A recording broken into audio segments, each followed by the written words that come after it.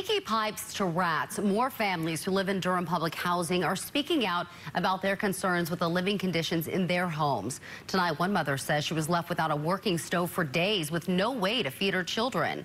CBS 17's Crystal Price is digging deeper into repair delays and how the Durham Housing Authority plans to address it.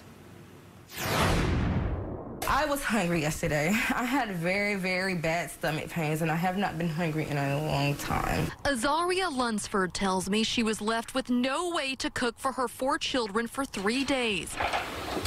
After she says the Durham Housing Authority delivered her a stove on Thursday that didn't work properly. I smelled just this horrible smell. She says the smell of burnt oil came from her stove, setting off the smoke alarms.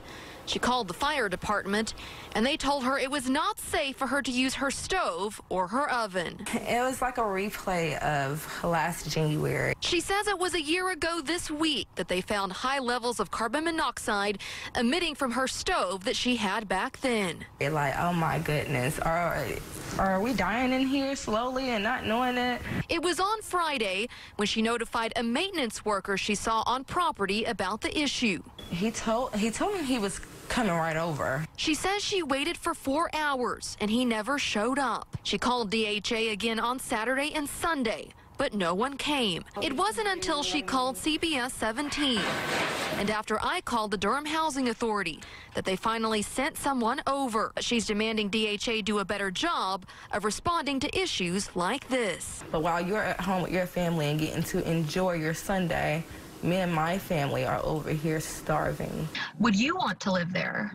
We have an ongoing struggle with the repairs, and some of that is straight on DHA, and those are the things that we are fixing. Anthony Scott, CEO of the Durham Housing Authority, says there is a backlog of work orders, and that with their current work order reporting system, some work orders have not been properly tracked. That's why they will be contracting with a third-party call service to create one hotline residents can call to file a work order.